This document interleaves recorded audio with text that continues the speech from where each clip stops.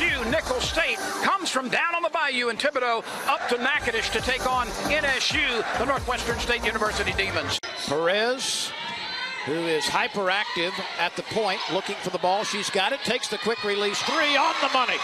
Babin, White, fakes right, dribbles left, kicks it to Babin. She'll launch it from there. Bingo!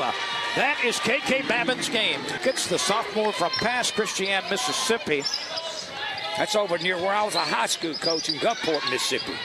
And the three is good, reined in by Jenny Nash. Great ball fake right there. When you play a team that's playing a little slumping man, you got a great ball fake, great shot.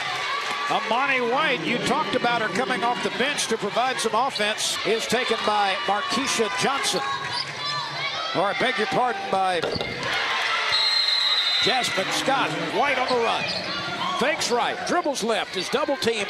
Babin didn't quite have her feet under her, but it's back tipped to her. She makes a terrific feed for the lay-in by Scott. Perez got to the rim, was bumped, no whistle. Babin makes a terrific feed, and it's caught underneath by Scott for the lay-in. Perez has got to get her team under control, get a little high-low action against this zone. Perez backs up, lets it fly.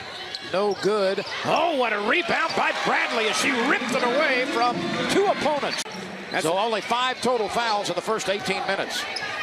Great defensive basketball when you play it without fouling. Perez lines it up. There it is. Left in the half. This will count for 3 if it goes, and it does. Keisha Lee. This is Perez, guarded by Nash.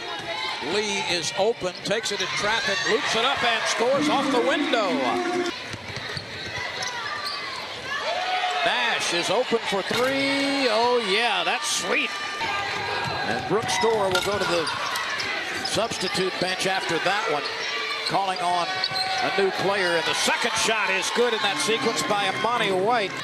Upchurch wants it. Northwestern can't get it to her. Now she's got it. She had to come out high to do it. Spins and scores off the window, and that was sweet. Northwestern trying to apply the pressure after trailing most of this game. Upchurch puts it on the floor, scores, and is fouled.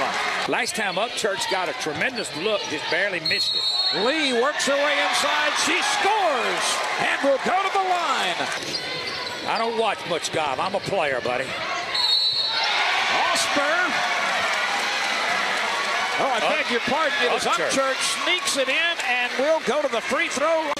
Nicholls got off to a 15-point advantage in the first half and led by 10 in the second half and loses by 64-55.